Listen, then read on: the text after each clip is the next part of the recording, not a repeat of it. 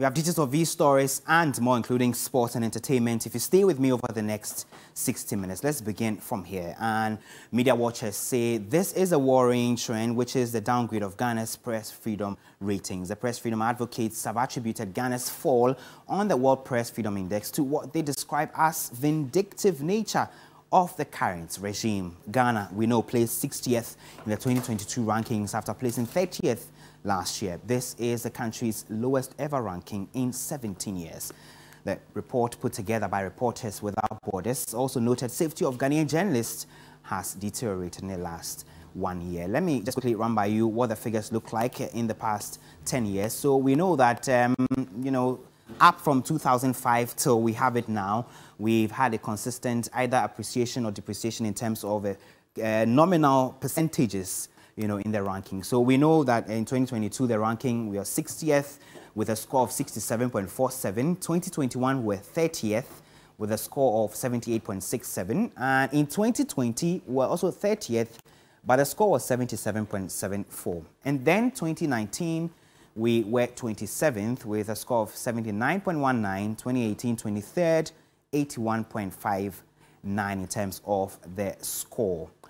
And we'll be letting you know, beyond the 2013 threshold, there were many others as far back as 2005, which witnessed one of the lowest in terms of a score that Ghana secured in the ranking. And before 2013, there was 2012, there was 2011, 2010, and the years before that. But we know that in Africa, top 5 African countries from the latest ranking are Seychelles, Namibia, South Africa, Cape Verde, and Ivory Coast. And we know that Seychelles now ranks 13th in the world from the 52nd position it had in 2021. And surprisingly, Burkina Faso ranks 41st in the world and 6th in Africa. And we know that now Ghana has dropped from 30th to 60 over the last 1 year.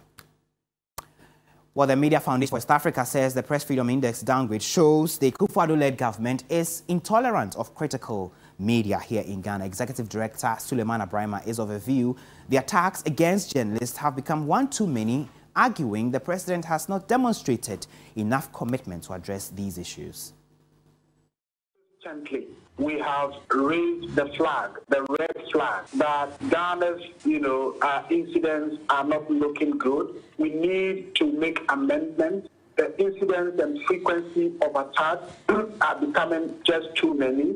The government of the day appears quite intolerant to, critical media. It is for purposes of regulating human conduct that we have laws in our society. And so when people commit infractions, what you apply is the law. It's not the use of brute force, where you deploy armed soldiers or armed police officers to storm a radio station just to pick one person on the basis of publication of false news and so on and so forth. I am surprised that these are happening not because they are happening under President Akufo-Addo, because they are happening at a time that I would have thought that Ghana has gone far into our democracy over time. From Rawlings to Kufuor, things improved. Between Kufuor and Mill, we saw an improvement, even though there were occasions where we expressed concern. The president so far has not shown anything that demonstrates his commitment to press freedom and freedom of expression. I think that is quite sad. So Suleiman Abrahima is the Executive Director for the Media Foundation for West Africa. Well, the Editor-in-Chief of the Fourth Estate and Advocate of Press Freedom, Manasseh Azuri-Awene, says the current government is vindictive and that may have accounted for the downgrade. Well, I would have been surprised if we didn't drop. I am a bit surprised by the magnitude of that drop, but I always expected that we were getting worse and worse by the day, despite the denial by government and party officials.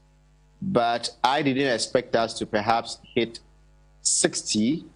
Not that I don't think the situation is bad enough to get us there, but I didn't think we would hit there. But to say that I'm surprised that we have dropped significantly is no. What has contributed, in my view, is that we have a very vindictive regime. And those of us who are practitioners, when we talk about it, there are people who don't want to hear the words as raw as they are. But I have been doing critical reporting since 2013 under the administration of John Mahama. And at the time, I have said on a number of platforms that I never for once had to fear for my life for doing critical reporting. In fact, the night, the day I broke the Mahama Ford story, that night, Dr. Manibuama offered me police protection, but I felt I was safe enough and I didn't need police protection. I cannot say same for today. Unfortunately, when you talk about it, there are people in government, there are people in the governing party who wants you to shut up. So there are a number of journalists in this country who are even too afraid to talk about their own fears. So as we speak, you've mentioned a number of them. The arrests and the return of the criminal libel law. The ranking means a lot, but the good thing about this ranking is that before it came out, we knew our situation, we knew how bad it was. So those who would want to keep defending, it isn't going to help anybody.